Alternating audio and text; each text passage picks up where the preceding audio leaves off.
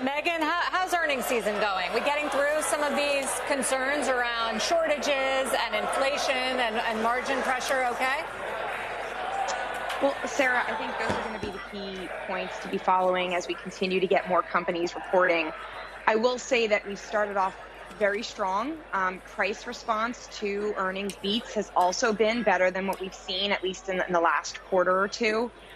But my concern is mainly that what's started off in terms of the financials is not necessarily what's to come. We had very strong results from the financials if you think about beats.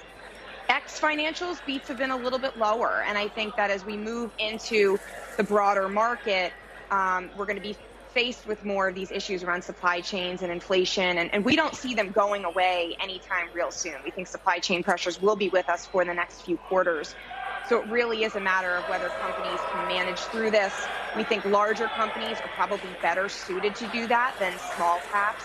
But it's a key risk as we look at the inflationary environment over the next year. Josh, following up on the discussion before the close, I know you're constructive on equities, but were you slightly implying that you're a little bit more bearish or cautious when it comes to property?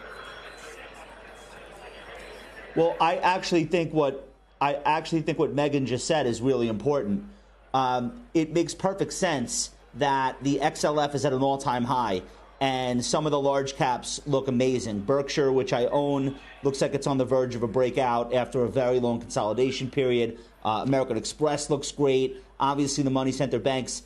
That's perfectly intuitive. You have to consider these companies just had 9 months of record-breaking, every month, record-breaking stock market issuance, M&A, all types of investment banking, selling debt, like anything capital markets related has been incredible. Trading has been great. It's just been this like buffet of very, very, very easy comps from last year combined with explosive growth this year. So that's not going to be what you'll hear from consumer staples. That's not what you're going to hear from industrials or from other parts of the market that are a little bit more challenged by some of the supply stuff that we're all talking about all day long. So we might have saved the best for first, and that would be the big concern here with earnings season. But again, I do think we can weather that. Earnings have grown a lot this year, and the multiple on stocks has actually shrunk, and it's not as though there have actually been rate hikes yet. So I think there's room for stocks to trade higher, even if this isn't as easy of an earnings season as last one was and the one before. So that's kind of the way I'm thinking about things, and hopefully that's what bears out. Meghan, what about you? What parts of the market, given that backdrop, do you prefer right now? Well, we are overweight to equities. We're underweight to fixed income because we do see rates moving higher. I think the key for investors is going to be your time frame. Over the next couple of quarters, I expect us to continue to have a higher risk of earnings disappointment.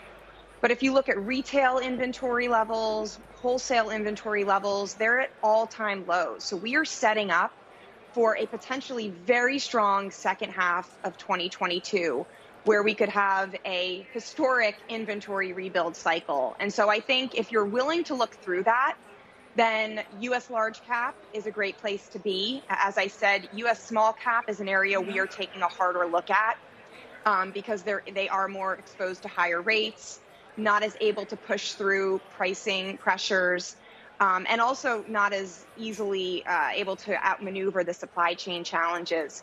But international, so far, international developed earnings have also come in quite strong, though very early days for that, and valuations are attractive. So we also don't want to forget about international equities either.